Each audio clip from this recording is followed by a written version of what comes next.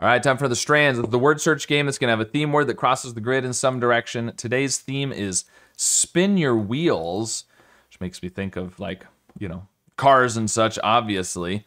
What else would you have wheels on? You have wheels on a mouse. You can have a mouse wheel. Yep. I don't know. Interesting. We have a K here, which is usually interesting too. We could do something lick or other things. It could also be like ESK, spin your wheels.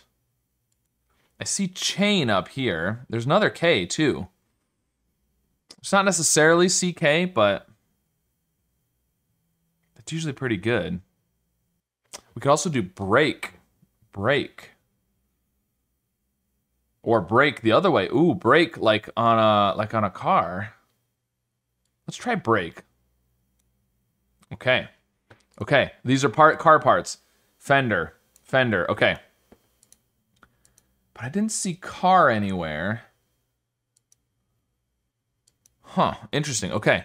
I mean, a chain. Oh, bicycle. It's bicycle. Bicycles?